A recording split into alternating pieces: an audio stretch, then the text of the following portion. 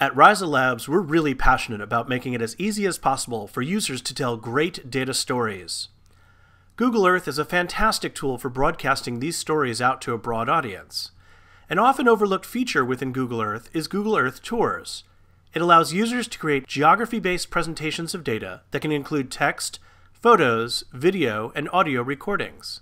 In the past, non-programmers have not had access to some of the more advanced features of Google Earth Tours because they require programmers to edit complex KML code. Rhiza Labs offers a suite of tools that make it easy for anyone to create a dynamic Google Earth Tour presentation, right from a web browser without touching a line of code. Rhiza Insight users can choose to create a presentation from a group of snapshots in a collection, or start from just a single snapshot.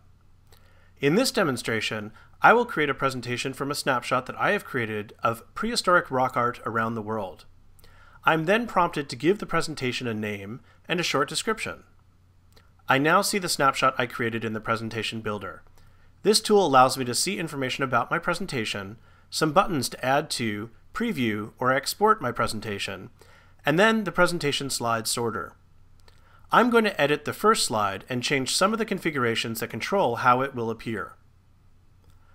In the slide editor, I can set the pan and zoom of the map to get the first slide to display just the features I want. Below the map, you'll notice there are other configuration options I can set. The first is the incoming transition. This controls how this slide will load in Google Earth. I can set the transition to be either smooth or bounce. A smooth transition will cause the map to just glide between frames without a drastic change in elevation.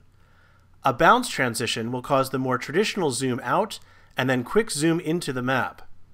I also set the number of seconds the transition should take. A lower number will cause a faster transition. The next configuration option is to set how many seconds to hold the slide for. I recommend holding slides for at least 8 to 10 seconds to allow all of the dynamic content to load and give the user enough time to comprehend what they are seeing. The next setting allows me to choose whether or not I would like an info balloon for any record to pop up when the slide loads. I can only select one record per slide to open.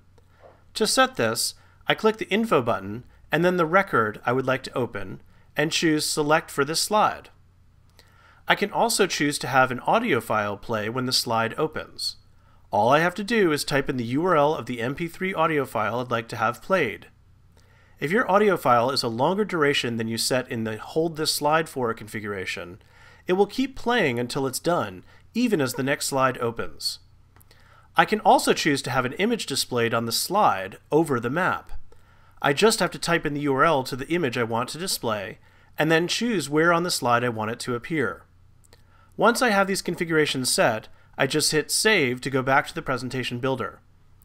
If I want to create another slide using the same snapshot, I can just click the duplicate button and configure the new slide how I want it to appear. I can repeat this process to create a slide for all of the items I'd like to display in my tour. I also have the ability to add a new slide, which allows me to add the slides from other existing presentations or individual snapshots that are in my library, or I can upload an existing KML tour from my computer. When you upload a pre-existing KML tour, it appears as one slide and will retain all the configurations it was created with. Once I have the presentation built the way I want it, I can either preview it or download it as a KML tour. It's just that easy.